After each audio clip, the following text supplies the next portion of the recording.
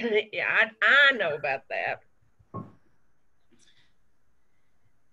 So I'll start. I'm Miller Piggott. I'm the director of Alzheimer's of Central Alabama, and I'm joined on the screen by Katie Cochran, who is with Home Instead, and Dr. Daniel Potts. And I am so pleased that we're having these webinars and that they're being well received. This is the first one we've ever done in the evening, so everything we're doing right now is a little bit of an experiment. I want to be sure that you're aware of upcoming programs that we've got. Next week is with Christy Baines, who is also an excellent speaker. Christy knows a lot about placement issues, family matters, and her webinar will be on July 9th. And the following week, we're really pleased to announce that we'll have Dr. David Gelmacher doing a research update for us. And we try to have Dr. Gelmacher do that for us once a year, and I'm really pleased that he will be able to join us as well. One other thing I want to be sure to let y'all know, since we've got so many folks on here from so many diverse backgrounds, is that Alzheimer's of Central Alabama can offer an emergency supply of continence supplies for 2 months to any caregiver that needs those. So if that's a need that you have, please reach out to us. You can find a really quick, easy one-page application on our website, and that might provide some relief to families that you know that are struggling right now. I am going to toss this over to Katie, who has got some housekeeping information about CEUs. And I'm going to share my screen. And if I keep putting these on and off, I'm new to reading glasses and I don't know how this distance thing is freaking me out. So just a few things as far as those people who need CEUs. I love how y'all can see everything that's pulled up. You got to be real careful about that. The survey is going to be through SurveyMonkey. So after this presentation, the people who have attended are going to, I can't remember if you're going to get an email or it's going to send you, it's the first time we've ever done the survey through Zoom. So you will get a link for the survey. Only people who need a CEU need to fill out that survey. The others, you can fill it out just so we can have feedback, but it's not mandatory. On the survey, it's going to ask you for your license number. So we will have that on record and be able to submit to the Board of Nursing and the Board of Social Work. And if you're on the phone participating in this, then please email Sherry at, it's right there, aca2@alzca.org. and let us know that that is you on the line, because when we run a report, all it shows is a phone number. So I think that is about it. Can y'all think of anything else, Miller? No, but again, I really want to thank Katie for her help with this, and Home Instead for their continued sponsorship and support of Alzheimer's of Central Alabama. They have been with us for many, many years, and we really appreciate everything that they do for us. And now it is my privilege to introduce Dr. Danny Potts. He is a Tuscaloosa neurologist with the VA, but you know what Danny does professionally and then almost sort of is a hobby, but not really as a hobby, is just amazing. He is a photographer. He is a writer of poetry. He is an inspiration to everybody who knows him. And we are so fortunate today that he is going to share his story of his dad, and Lester Potts, who you are going to feel like you know when this presentation is over with. And Danny, I'm going to let you take it from there. And again, thank you so much for sharing your insights and your wisdom.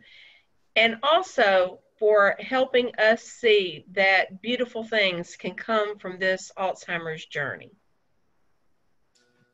Miller, thank you so much. You just gave the punchline right there, and that's what this story is really about. And so it's an honor to be with you all today. I appreciate Miller asking me. I appreciate Katie's support, and I'm always thankful for the opportunity to tell people this story.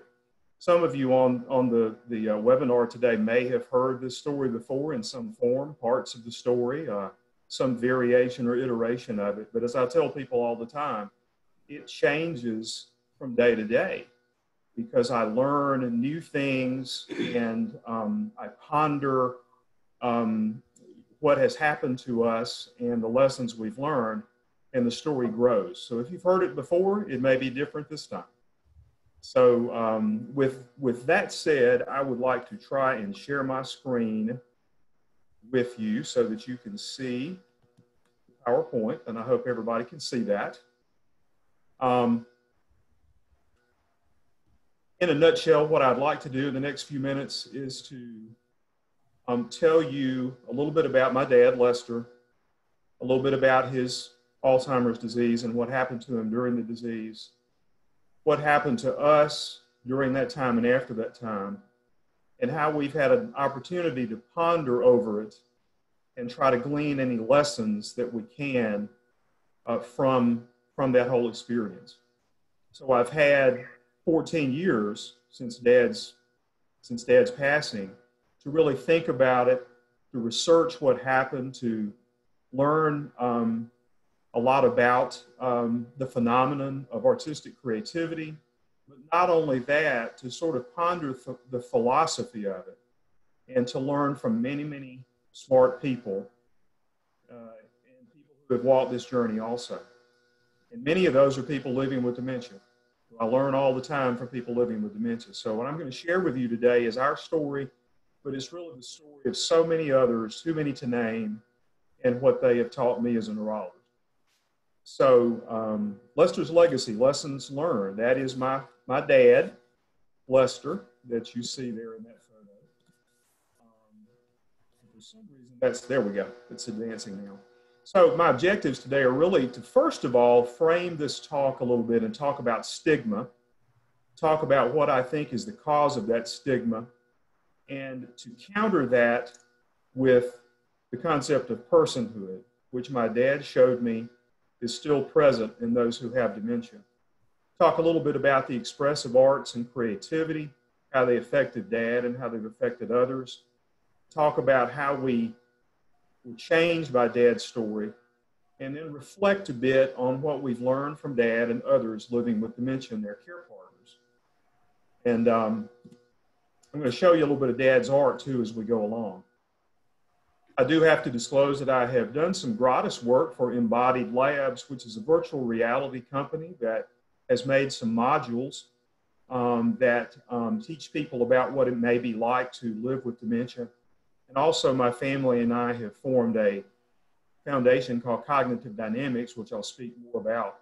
My wife, Ellen, is very much my partner, and we both have been touched by dementia in the family and many family members. And we wrote a book called A Pocket Guide to the Alzheimer's Caregiver a few years back to talk about our experiences.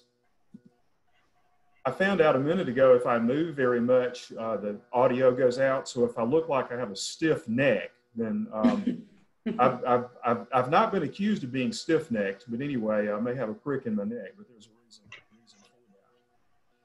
Let's talk about stigma, which we all are familiar with. The definition that Webster's gives is the disapproval of or discrimination against a person based on perceivable characteristics that serve to distinguish that person from other members of society. And certainly we see this running rampant in our day and time. But we're going to talk specifically today about stigma associated with dementia. What's the root cause of that?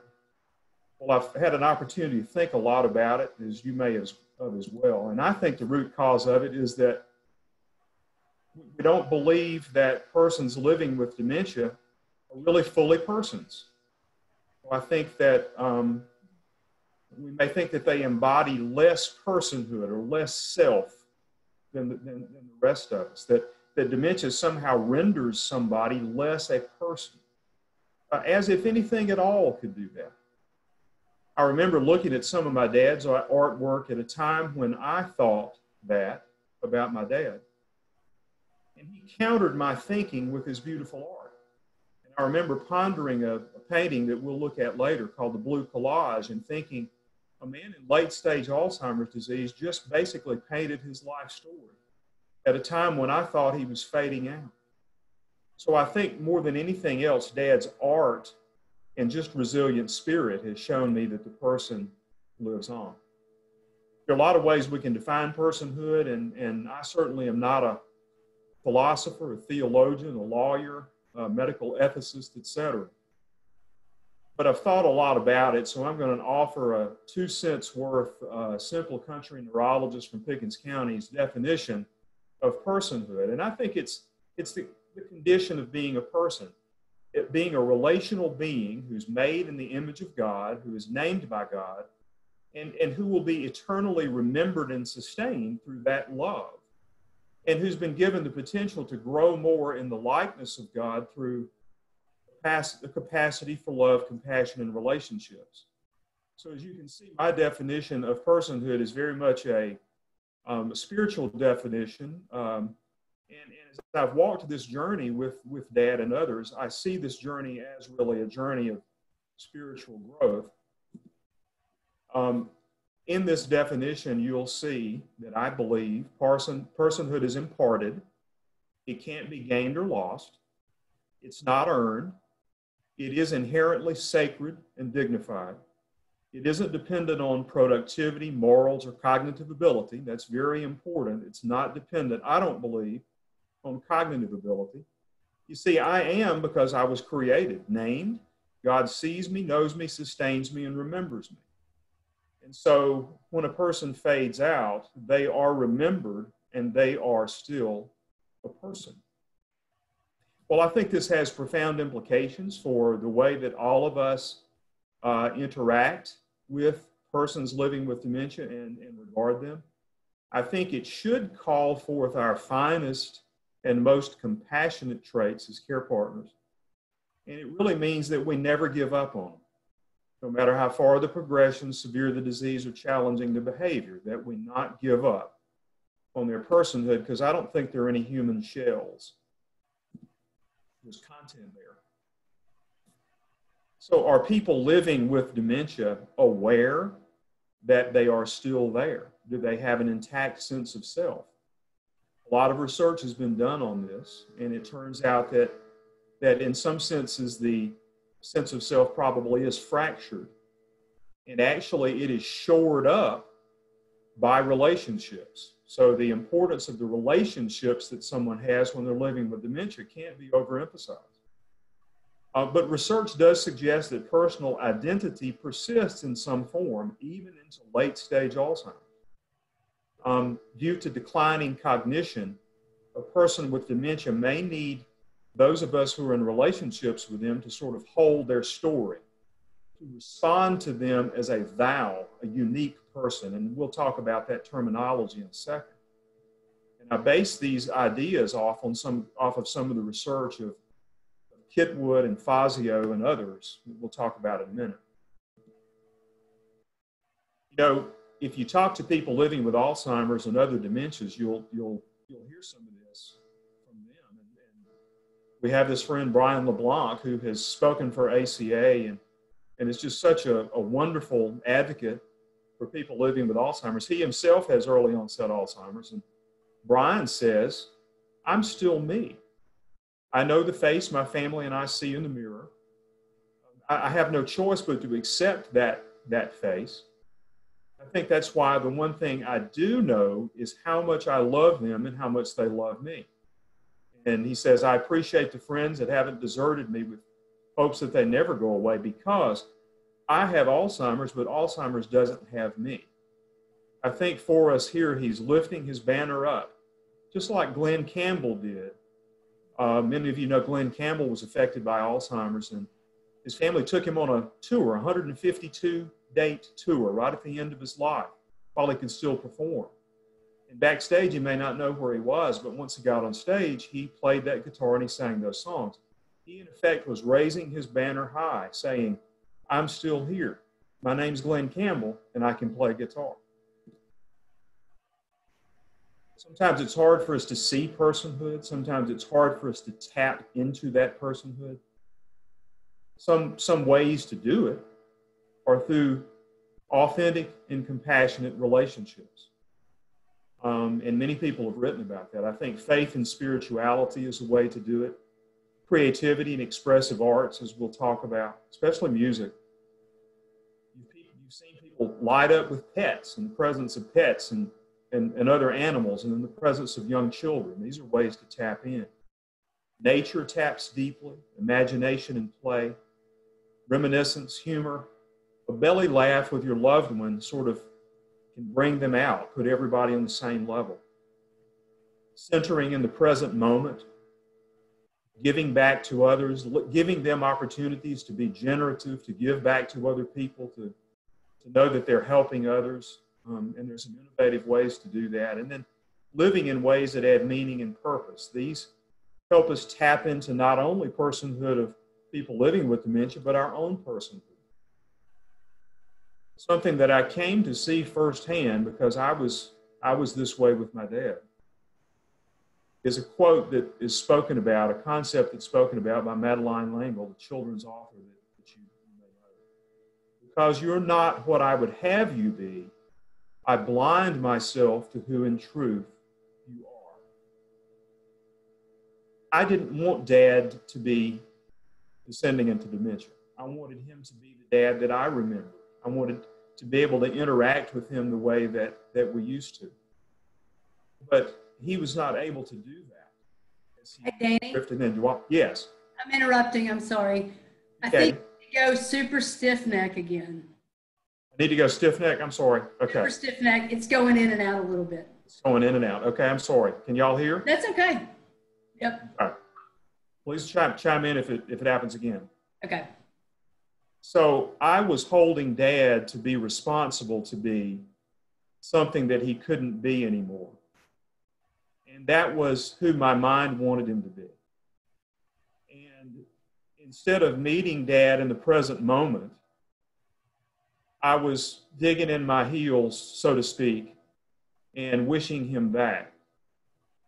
And I'll have to confess to you that during the time Dad was with us, I didn't fully appreciate that concept. And it's only been more recently that I have. But I tell people all the time now, this is a quote to really think about and ponder. I think people have elements of their personhood that continue to exist. And I call these elements pillars of personhood. And they are innate characteristics and traits that someone had that has had all their life that still remain. For instance, I had a friend who was a voice professor who got Alzheimer's, and in many ways he was changing, but he had the characteristic of being a teacher, and when he was allowed to teach voice, he became himself again. So I think if we can learn how to tap into these strengths, these characteristics, then we're more likely to be able to see that person come out. And as Brendan Bouchard says so beautifully, if we help others focus on their strengths more than their limitations, we discover what's been missing, themselves. So this is certainly one of the things that we talk about. We know that person-centered care is the gold standard. It's respectful of the values and the dignity of an individual so that they can make choices, self-determination, with purpose. And we know that dementia care environments can do things that honor that personhood. Dr. Sam Fazio with the Alzheimer's Association and other organizations has noted that knowing the person living with dementia, recognizing and accepting that person's reality, identifying and supporting ongoing opportunities for meaningful engagement, and building and nurturing authentic, caring relationships in a supportive community, all are consistent with person-centered care for people that have dementia. And I'm saying all this because these are things that we learn because of Dad. This is what I consider Lester's legacy. All of this that I'm covering in the first part of the talk, because I never would have known this had it not been for Dad. Another person that has been so profound in our care models is Naomi Feil, who founded Validation Therapy, and who herself is caring for her husband who has Alzheimer's now. Some of her principles are that all people are unique and valuable and have to be accepted non-judgmentally, even if they're disoriented. That there's a reason behind behaviors which may reflect a combination of brain chemistry, physical and social and psychological changes that take place over a lifetime. When recent memory fails, people will try to restore balance by retrieving earlier memories. When painful feelings are expressed, acknowledged, and validated, we can lessen some of the behaviors that we see. And she certainly preaches empathy, because empathy builds trust, reduces anxiety, and helps to restore dignity. Thomas Kitwood, who I mentioned a minute ago, was a British researcher and who noted that as a person's sense of self may be fractured by Alzheimer's, it's the quality of the relationship that builds that sense of self back up. And so what we see with dementia is not only changes caused by brain pathology, but also changes caused by the way we treat people. So supportive environments are very, very important. And lastly, in this first part of the talk, I want to cover a couple of philosophers that I've read a lot of during this time since my dad has passed on, one of which is Martin Buber, who talks about the I-thou relationship. And I want to frame this by saying that Martin Buber's I-thou relationship is the relationship that I think we need to have with people living with dementia. You know, we have two ways of engaging the world, I-it and I-thou. An I-it relationship is based on experience and not real relationship. There's a distance there. We don't really tap deeply to regard somebody as a holistic person. It's subject to object. But in the I-thou relationship, which is really what he calls an encounter, I and you are transformed. We regard each other as persons, holistically, and we come away changed. And he argues that once we have an encounter like this, which is really characterized by love, we begin to see the world differently. And he says, in every true thou we encounter the eternal. And I believe that's what has happened in so many of us who have been touched by encounters with people living with dementia. Very deep relational experiences with them. It may be at the end of their lives in hospice. It may be when they've first been diagnosed. But if we allow ourselves to really tap deeply into that personhood, we're transformed. And this is what happened in my dad's case. Along those same lines, another philosopher, Emmanuel Levinas, talked about the power of the human face to change us. Being touched by the vulnerable and injured face of another causes us to not be able to be indifferent anymore. We feel responsible. We feel empathy. I love the quote by Simone Campbell, who says, touching that which causes us to weep can liberate the transforming fire of hope within us. We don't like to touch it. We don't like to be next to the suffering. But when we allow ourselves to be in that space, it changes us. Maya Angelou said, there's no greater agony than bearing an untold story inside you. And many of our loved ones living with dementia have untold stories.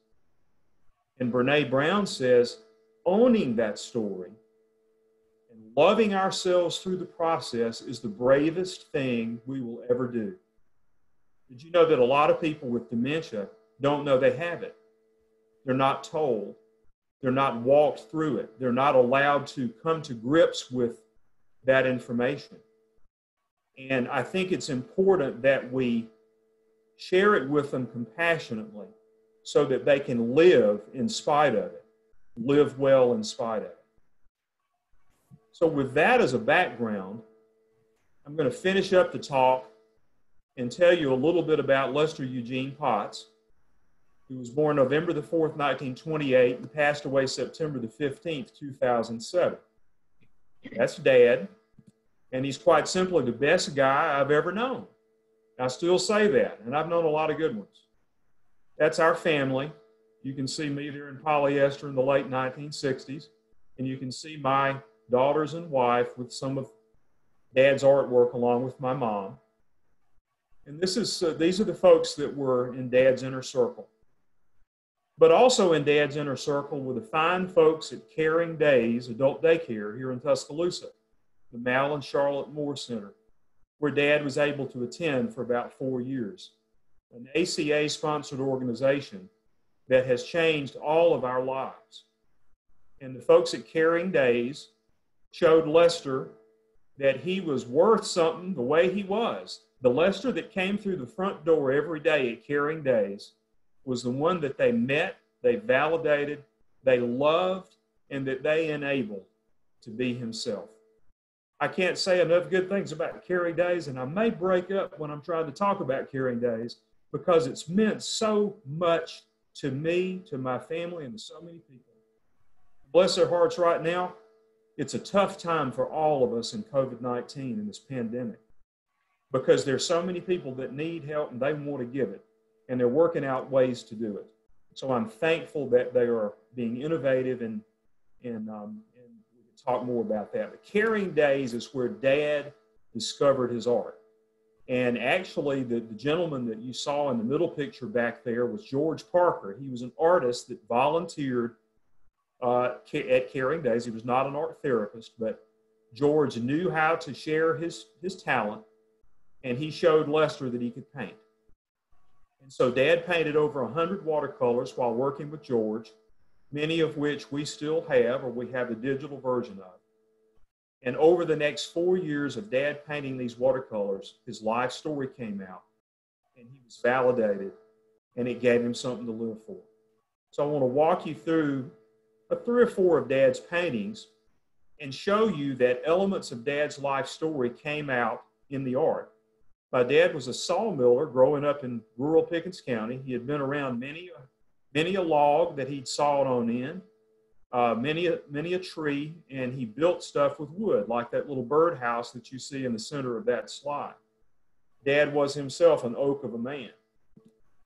When Dad was painting with George, I want you to see that he was able to recall some of those images from childhood and paint interlocking wood rings in that painting at the top right. You see a duck at the bottom right that also has wood rings. Many of Dad's later works had rings of wood. You also can see that he loved trees. He painted trees all the time because he was around those in the sawmill. In the upper left-hand corner, you see Dad with some of his birdhouses that he made for the community before he got Alzheimer's. And you can see in these paintings that Dad continued to paint birdhouses. A birdhouse motif showed up in some of Dad's later artwork, as you can see with the red circles. And it seemed to give him peace and give him comfort to do that. On the next slide, you can see fences. Dad loved fences. He loved to build fences. He was a man of boundaries himself. There's a 1936 photo in the top left of Dad and his family with a fence, and you can see some other fences here. He loved to paint fences. This particular story, mini story here, has been quite important to our family, especially in the current day in which we live, with racial tensions and the racism that we're hopefully finally beginning to come to grips with.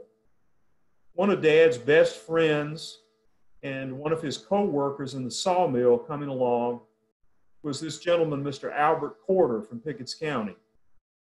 When I was 6 years old, Dad took me to see Mr. Albert for the first time. And I saw those two interact like brothers, hugging each other, loving each other, kidding with each other. And it made a lasting impression on me that I hope to never forget.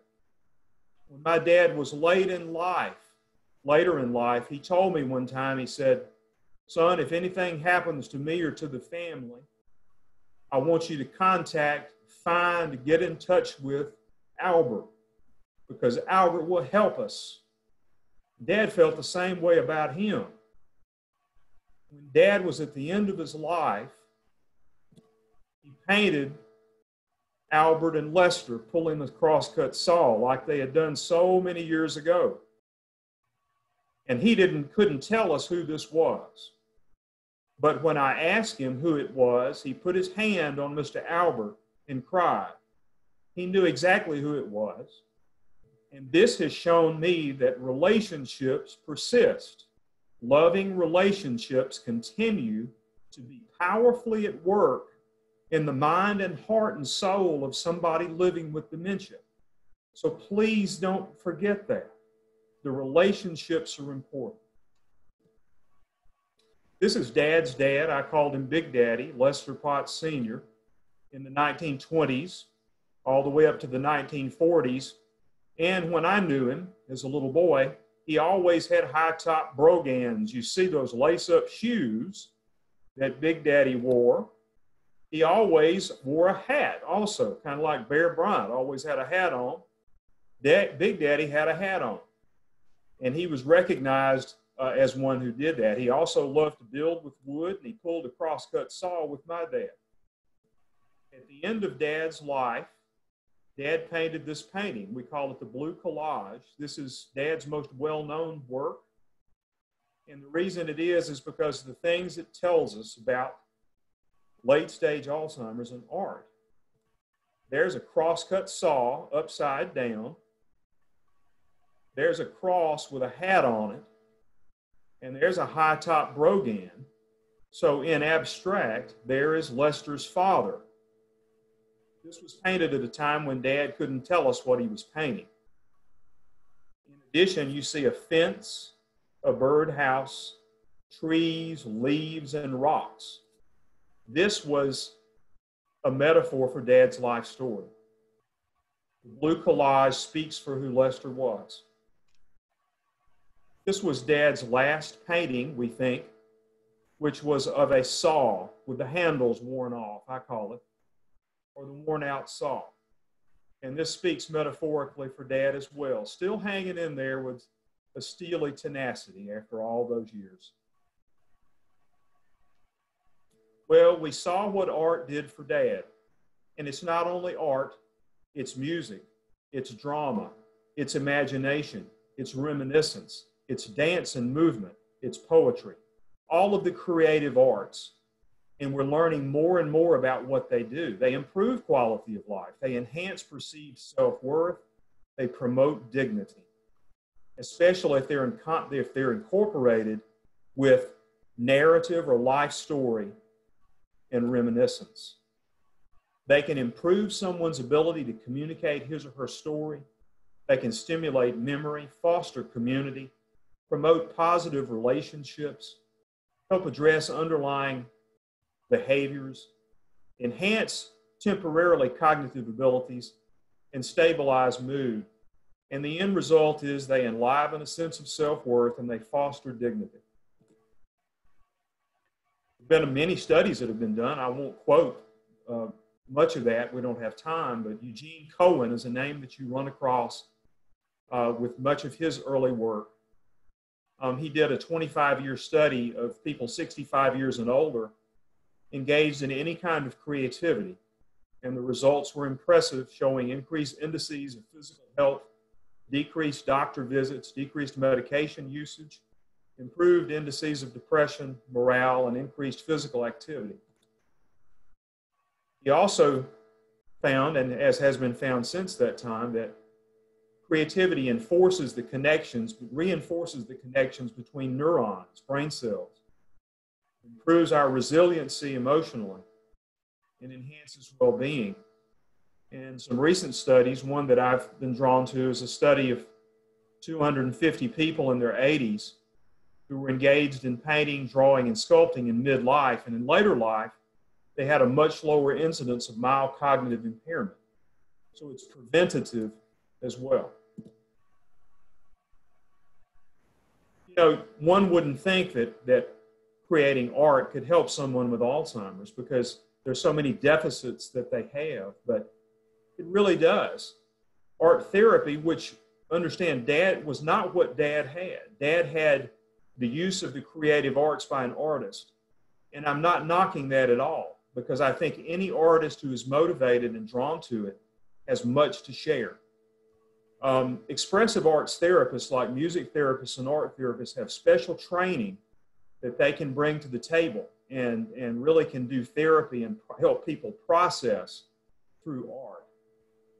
But art therapy relies on preserved abilities rather than attempting to correct disabilities. It provides a vehicle for emotional expression.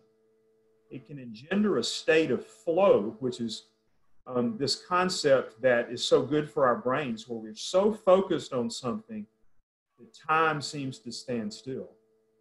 It can promote social interaction, combat isolation, and it helps to overcome apathy and hopelessness and draws us into the present moment.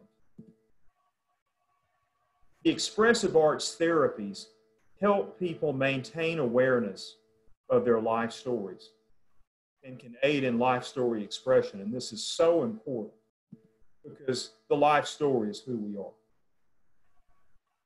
So lastly, I want to move into some lessons we've learned from Dad and others. And I want to do this like I'm presenting basically a museum tour to you. So I'm going to use a piece of Dad's artwork paired with a lesson. And we'll take out on that as we'll take the webinar out on that as we walk through this museum. Cognitive dynamics is our foundation, and we try to use the expressive arts to improve quality of life, and also we use life story as well and storytelling. We have a program called Bringing Art to Life, which pairs people living with dementia with students, whether it be high school students in our program in Chicago, or whether it be college students at the University of Alabama or Birmingham Southern College. We pair up students with people living with dementia, and we do art therapy. And we not only do art therapy, but we teach the kids about dementia, how to interact, some of the philosophies that we've talked about. And we let the kids get to know their new friends over a period of time. And then we use lifebio.com, who ACA has used as well, to create a leather-bound life storybook that contains art that persons have made and also life story that has come out that the kids have found out when they're spending time with their folks. This is some of the art that's been created through the program Art to Life, and some of what I'm going to tell you in the last part of the webinar is lessons I've learned from those folks. So here we go. Here's the museum tour. Lessons learned from Lester and persons living with dementia and their care partners. That's a piece that was created in our program. The most important thing I can say is the innate value and dignity of human beings cannot be stolen by any condition or circumstance. And to care with compassion, we have to believe that all people retain an incontrovertible identity. That is Dad's first painting, The Hummingbird. The beauty and vitality and relational energy inside the very person living with dementia can provide the inspiration for a care partner's journey. I never would have believed that until Dad started bringing home the art. And it literally buoyed me and our whole family up. I should love and honor people in their current state rather than holding them accountable to be what my ego needs them to be. This goes back to the quote from Madeline L'Engle. We have to meet them in the now and love them there. One of our participants in Art to Life said one time, "Please don't complete my sentences for me." We were trying to help him. He had some trouble with his language. and we were trying to help him through a story that he was telling. And he told us that, and it really caused us to think about this. I think often in the quest to help, we can derail somebody who's trying to express their thought. And so this is something that it helps me to remember as I interact with folks as well. Reverend Dr. Cynthia Hewling-Hummel, who many of you have heard speak as well through ACA, said, "I can't process two conversations at the same time." In one of our sessions, Cynthia was there, and two students were talking to her, one on each side. And when the conversation to the right kicked off and the conversation to the left kicked in, we lost conversation. So it's important to remember that we have to process through a complete thought or conversation before we interject something else. And I have to retrain myself on that one. We should always look people in the eyes when they're sharing their stories, and we should realize they may be sharing their stories without using words. And this becomes increasingly important as someone experiences the later stages of dementia. And some of the most powerful interactions that I've had, and you can maybe be able to say the same thing, were people that couldn't talk to me. These were times of quiet sharing at a soul-to-soul level that has left me profoundly different. And so it took a state of inner quiet on my part that I'm always not ready to give, mind you. But if I let myself go there, we can have communication, and it can be powerful being present with somebody. One story needs to come out. When words fail, we've already talked about art in all its forms being a vehicle for expressing one's story. The expressive arts and opportunities to explore creativity, I think, should be made available to everyone who's living with dementia. And this can be a challenging time to figure out how to do that. Nothing stirs the soul more than a feeling of belonging. And we got to do everything in our power to promote this kind of experience in people who are living with dementia, even if it has to be via FaceTime or Zoom or other technologies that we have in this pandemic. Always try to remember the silent struggles of others, which may lie buried beneath attitudes and behaviors that we don't understand. I think this concept illustrates as well as I can that dementia not only teaches us about dementia, but about life. I mean, when you walk this journey, it teaches you about life. And so a lot of the things that I'm sharing today are life lessons, not just lessons for those of us who interact with people living with dementia.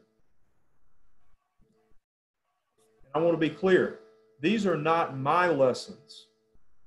I ain't that smart.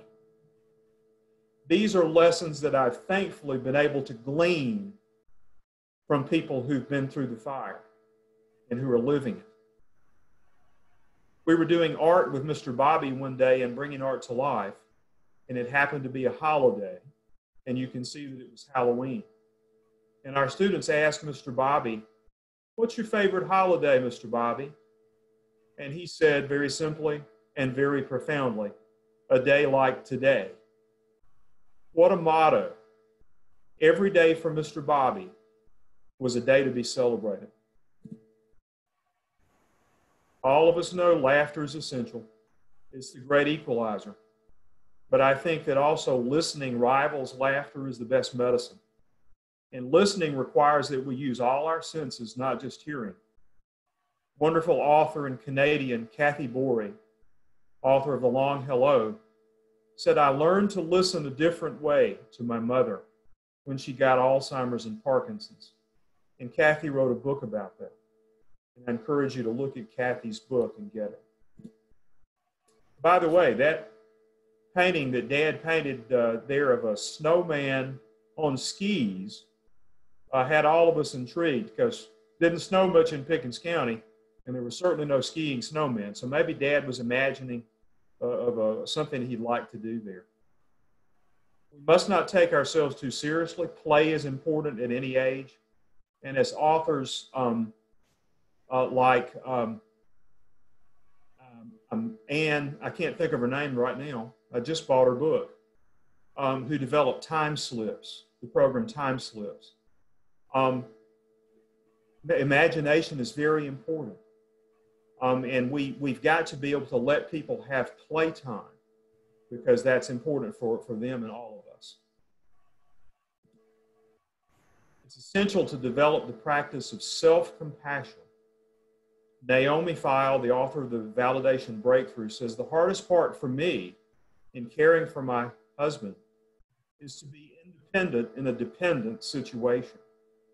And I thought that speaks of the irony of the experience of the caregiver. As a care partner, I should act as if my life is a mirror, reflecting only the good and true image of personhood and none of the toxicity of dementia. Now, of course, we know that's not always going to be the case. A very smart man, theologian, Dr. Jim Houston, told me caregiving brings out our worst or our best, and it may do so within a few minutes of each other. But I think a good goal is that we should mirror back the good and true image of a person in our interactions with them.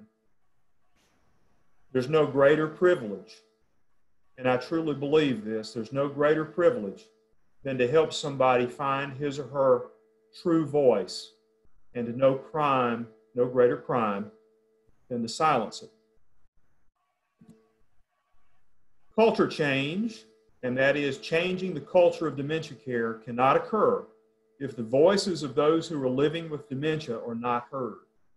And I'm so thankful that many organizations, including ACA, are giving opportunities to people who are living with these conditions to speak from their experience. It's very, very important that that happen. Don't take it personally if someone living with dementia offends you or hurts your feelings. And I've been guilty of that. It's not the person speaking. It's the effects of the dementia. I believe empathy is the game changer in creating a culture of compassion in dementia care. Empathy increases when people allow themselves to have meaningful relationships with those living with dementia. And I think it's especially important to facilitate this process in young people and start them as early as we can. That'll change things. Though the requirements of care partnerships can sometimes bring out our worst, they can also bring out our best human qualities. I believe that this is a spiritual journey, as I've mentioned, and Dr. Richard Morgan and Dr. Jean Tybalt have written about this in No Act of Love Is Ever Wasted, a wonderful book, where they talk about cultivating spiritual intentionality, getting past denial and resentment to acceptance and gratitude, and choosing to look for opportunities to love more deeply in each moment of the ongoing care partnership. Another wonderful book. Reliance upon one's faith and spirituality can provide a deeper meaning to the journey through dementia for everyone involved. That, by the way, is the last painting that Dad looked at when he was in hospice of West Alabama before he transitioned to his heavenly home. And it is now hanging in hospice of West Alabama. Dad was a local artist. If you've been in that facility, they have the art of local artists. Well, Lester made the cut. So his art is hanging in that facility. Mindfulness is a very important practice to cultivate for people living with dementia, care partners, and healthcare providers. And there's a lot that's been written about mindfulness and present moment centeredness. Meaningful relationships can be maintained with people living with dementia, even in late stage. And presence, simply being present, is the most important characteristic of those relationships. Just a couple more. This one really cuts for me. The strength of the ego's need to retain control often is proportional to the level of denial exhibited by a care partner. I had a need to maintain control of Dad's situation as best as I could, and therefore I was denying a lot of what was going on at that time. So this has been a learning experience. Well, it's much better to be kind than right. When in doubt, default to kindness. When not in doubt, default to kindness. So that I'm trying to practice more and more every day. The need for giving back never goes away. Generativity, allowing people to be generative and give back. And models of dementia care have to address this. Life's about relationships, and that doesn't change if somebody has dementia, as Lester and Albert show us. And lastly, showing others back to themselves may be the greatest gift we can give them. In closing, I want to share a poem with you that I wrote, trying to speak in words that my dad would be telling me. And I started writing poetry because Dad started painting. I had never written a poem in my life, and seeing Dad's arts made me creative. And so now I write songs, I write poetry, I stay up late at night. I got dark circles under my eyes, but I'm thankful that he gave me that mode of expression. This is Lester talking to me. Remember who you are, my child, who you were born to be. Let love be law and mind and heart. Let life be charity. As bandaged, begging hands assail your palisades of calm, let labor bring tranquility. Let healing be its balm. When death itself so stealthily advances through your days, let quiet faith be your resolve. Let living be your praise. Then when my spirit and my flesh unknit and I am gone, within your heart, the finest part of me continues on. So I was not Dad's primary caregiver. I was a secondary caregiver for Dad. I acknowledged my mother as being his primary caregiver, as the one who walked with him day by day, and as the one who practiced much of what I've talked about today. I honor caregivers, care partners. I honor professional and lay care partners. I honor everyone who's searching for a cure and effective treatments. I honor ACA, their whole board, everybody involved with their organization for the fine work that they do. And I'm thankful to have learned from people living with dementia and care partners so much that I can share with others today. So Miller, thank you. Katie, thank you. I appreciate the opportunity to be with y'all today. Hey, Danny, Miller, I'm sorry to interrupt you. There's a question in the chat. Can you see the chat? I can't, but let me see if I can read the share. I don't see the chat. Oh, I do see the chat. I do see the chat. It's about watercolor painting. Yeah, let's see. Watercolor painting is a skill many people, including me, do not have prior to developing dementia. Are there any new computer-based programs that would allow people with dementia to express their artistic inspiration while going through the process of dementia? Great question, and yes, there are. I'll have to repeat that because we lost a couple of words there, just so okay. I'm clear. Okay.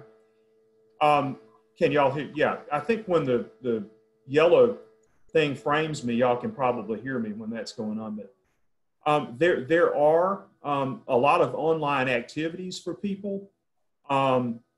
There's an app called the Mind app that was produced by GE Healthcare that should be available on the App Store, that has art activities as well as some educational activities. And there are other apps that are in development out there, and including museum apps where you can flip through with your loved one some well-known paintings that are in the Louvre and the Metropolitan and other galleries. And a lot of people find that this is a nice activity as well. When you can't visit a museum, you can scroll through, but there are. Thank you.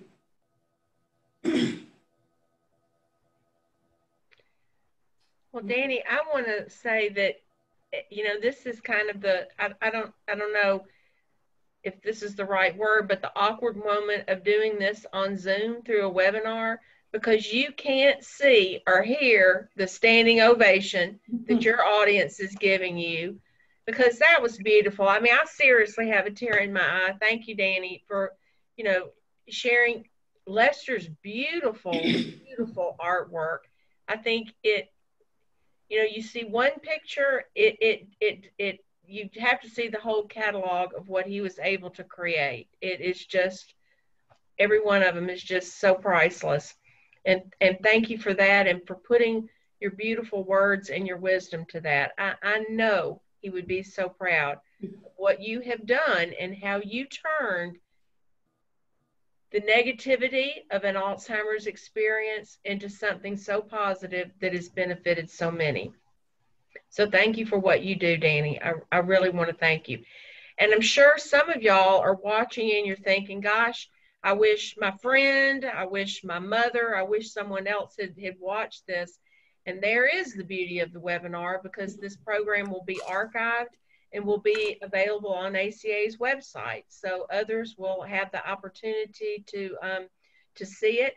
And I'm sure some of the people who are with us tonight may want to see it again, just because, you know, they may have missed a word or two, and they want to go back and refresh their memory. So thank you so much, Danny.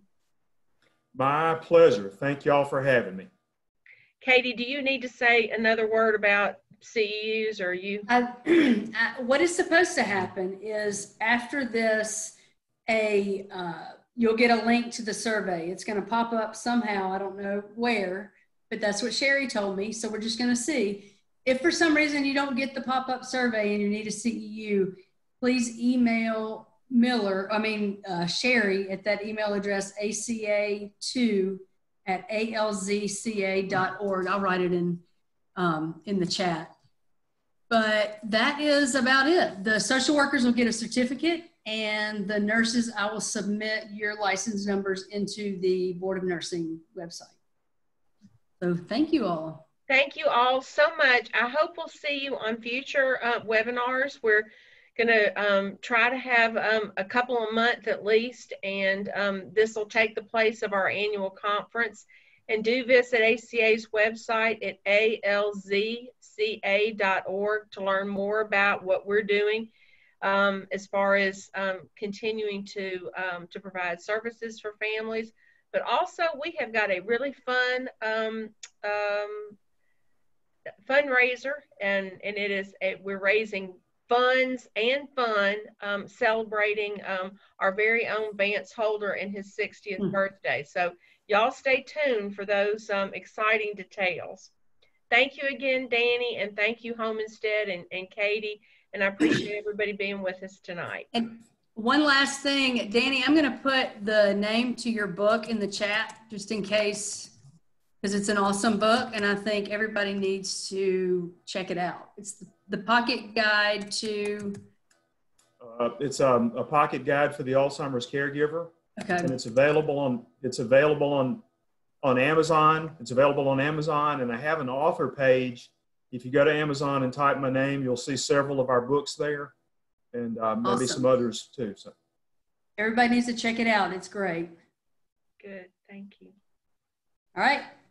Good night. Bye. Good night. Goodbye.